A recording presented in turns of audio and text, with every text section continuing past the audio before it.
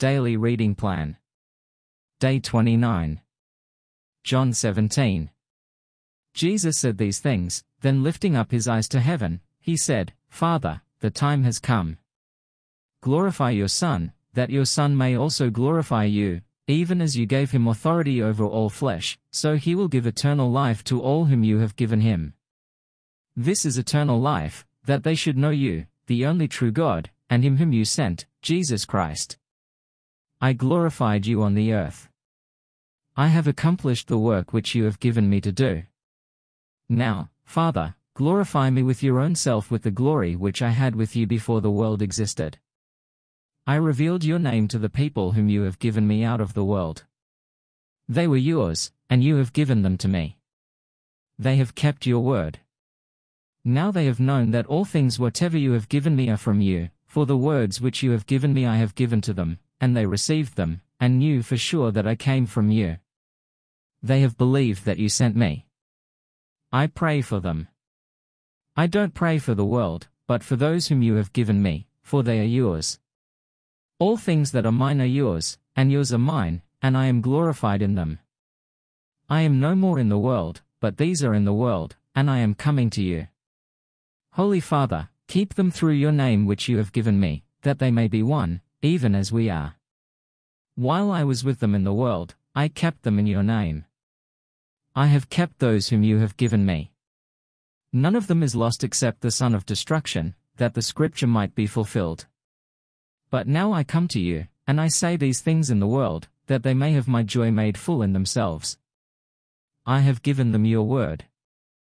The world hated them because they are not of the world, even as I am not of the world. I pray not that you would take them from the world, but that you would keep them from the evil one.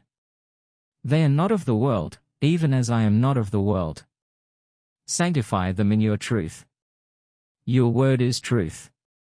As you sent me into the world, even so I have sent them into the world. For their sakes I sanctify myself, that they themselves also may be sanctified in truth.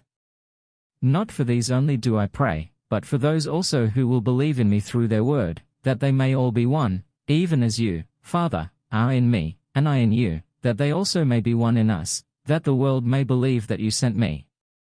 The glory which you have given me, I have given to them, that they may be one, even as we are one, I in them, and you in me, that they may be perfected into one, that the world may know that you sent me and loved them, even as you loved me. Father, I desire that they also whom you have given me be with me where I am, that they may see my glory which you have given me, for you loved me before the foundation of the world. Righteous Father, the world hasn't known you, but I knew you, and these knew that you sent me. I made known to them your name, and will make it known, that the love with which you loved me may be in them, and I in them. John 1:7-1-6. John 18. When Jesus had spoken these words, he went out with his disciples over the brook Kidron, where there was a garden, into which he and his disciples entered. Now Judas, who betrayed him, also knew the place, for Jesus often met there with his disciples. Judas then, having taken a detachment of soldiers and officers from the chief priests and the Pharisees, came there with lanterns, torches, and weapons. Jesus therefore, knowing all the things that were happening to him, went out and said to them, Who are you looking for? They answered him, Jesus of Nazareth. Jesus said to them, I am he. Judas also, who betrayed him, was standing with them.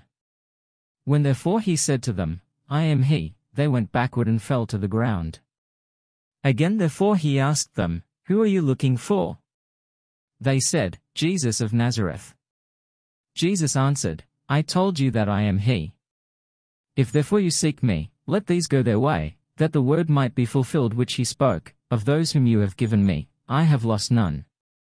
Simon Peter therefore, having a sword, drew it, struck the high priest's servant, and cut off his right ear. The servant's name was Malchus. Jesus therefore said to Peter, Put the sword into its sheath. The cup which the Father has given me, shall I not surely drink it? So the detachment, the commanding officer, and the officers of the Jews seized Jesus and bound him, and led him to Annas first, for he was father-in-law to Caiaphas, who was high priest that year. Now it was Caiaphas who advised the Jews that it was expedient that one man should perish for the people. Simon Peter followed Jesus, as did another disciple. Now that disciple was known to the high priest, and entered in with Jesus into the court of the high priest, but Peter was standing at the door outside. So the other disciple, who was known to the high priest, went out and spoke to her who kept the door, and brought in Peter. Then the maid who kept the door said to Peter, "Are you also one of this man's disciples?" He said, "I am not." Now the servants and the officers were standing there, having made a fire of coals, for it was cold. They were warming themselves. Peter was with them, standing and warming himself. The high priest therefore asked Jesus about his disciples and about his teaching. Jesus answered him, "I spoke openly to the world. I always taught in synagogues and in the temple, where the Jews always meet. I said nothing in secret. Why do you ask me? Ask those who have heard me what I said to them. Behold, they know the things which I said." When he had said this, one of the officers standing by slapped Jesus with his hand, saying, "Do you answer the high priest like that?" Jesus answered him, "If I have spoken evil, testify of the evil, but if well, why do you beat me?" Annas sent him bound to Caiaphas, the high priest. Now Simon Peter was standing and warming himself. They said therefore to him, "You aren't also one of his disciples, are you?" He denied it and said, "I am not." One of the servants of the high priest, being a relative of him whose ear Peter had cut off, said, "Didn't I see you in the garden with him?" Peter therefore denied it again, and immediately the rooster crowed. They led Jesus therefore from Caiaphas into the praetorium. It was early, and they themselves didn't enter into the praetorium, that they might not be defiled, but might eat the Passover. Pilate therefore went out to them and said, "What accusation do you bring against this man?" They answered him, "If this man weren't an evildoer, we wouldn't have delivered him up to you." Pilate therefore said to them, "Take him yourselves, and judge him according to your law." Therefore the Jews said to him, "It is illegal for us to put anyone to death, that the word of Jesus might be fulfilled, which he spoke, signifying by what kind of death he should die." Pilate therefore entered again into the praetorium, called Jesus, and said to him, "Are you the king of the Jews?" Jesus answered him, "Do you say this by yourself, or did others tell you about me?" Pilate answered, "I'm not a Jew, am I? Your own nation and the chief priests delivered you to me. What have you done?" Jesus answered, "My kingdom is not of this world. If my kingdom were of this world, then my servants would fight, that I wouldn't be delivered to the Jews. But now my kingdom is not from here." Pilate therefore said to him, "Are you a king then?" Jesus answered, "You say that I am a king. For this reason I have been born, and for this reason I have come into the world, that I should testify to the truth. Everyone who is of the truth listens to my voice." Pilate said to him, "What is truth?" When he had said this, he went out again to the Jews, and said to them, "I find no basis for a charge against him. But you have a custom that I should release someone to you at the Passover. Therefore, do you want me to release to you the King of the Jews?"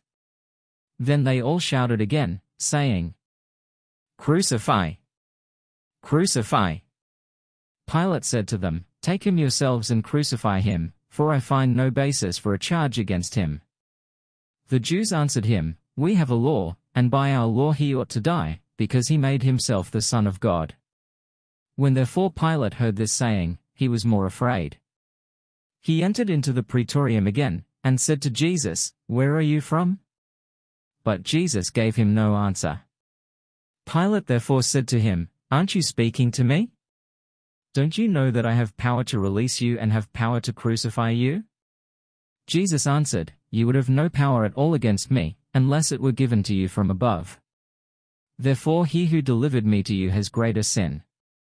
At this, Pilate was seeking to release him, but the Jews cried out, saying, "If you release this man, you aren't Caesar's friend. Everyone who makes himself a king speaks against Caesar." When Pilate therefore heard these words, he brought Jesus out and sat down on the judgment seat at a place called the Pavement, but in Hebrew, Gabbatha. Now it was the preparation day of the Passover, at about the 6th hour. He said to the Jews, "Behold, your king!" They cried out, "Away with him! Away with him! Crucify him!" Pilate said to them, "Shall I crucify your king?" The chief priests answered, "We have no king but Caesar." So then he delivered him to them to be crucified. So they took Jesus and led him away. He went out, bearing his cross, to the place called the place of a skull, which is called in Hebrew, Golgotha, where they crucified him, and with him 2 others, on either side one, and Jesus in the middle. Pilate wrote a title also, and put it on the cross. There was written, "Jesus of Nazareth, the King of the Jews." Therefore many of the Jews read this title, for the place where Jesus was crucified was near the city, and it was written in Hebrew, in Latin, and in Greek. The chief priests of the Jews therefore said to Pilate, "Don't write, the King of the Jews," but, he said, "I am King of the Jews." Pilate answered, "What I have written, I have written." Then the soldiers, when they had crucified Jesus, took his garments and made 4 parts, to every soldier a part, and also the tunic. Now the tunic was without seam, woven from the top throughout. Then they said to one another, "Let's not tear it, but cast lots for it to decide whose it will be, that the scripture might be fulfilled, which says, 'They parted my garments among them. They cast lots for my clothing.'" Therefore the soldiers did these things. But standing by Jesus' cross were his mother's sister, Mary the wife of Clopas, and Mary Magdalene. Therefore when Jesus saw his mother, and the disciple whom he loved standing there, he said to his mother, "Woman, behold, your son." Then he said to the disciple, "Behold, your mother." From that hour, the disciple took her to his own home. After this, Jesus, seeing that all things were now finished, that the scripture might be fulfilled, said, "I am thirsty." Now a vessel full of vinegar was set there, so they put a sponge full of the vinegar on hyssop, and held it at his mouth. When Jesus therefore had received the vinegar, he said, "It is finished." Then he bowed his head and gave up his spirit. Therefore the Jews, because it was the preparation day, so that the bodies wouldn't remain on the cross on the Sabbath, for that Sabbath was a special one, asked of Pilate that their legs might be broken and that they might be taken away. Therefore the soldiers came and broke the legs of the first and of the other who was crucified with him, but when they came to Jesus and saw that he was already dead, they didn't break his legs. However, one of the soldiers pierced his side with a spear, and immediately blood and water came out. He who has seen has testified, and his testimony is true. He knows that he tells the truth, that you may believe.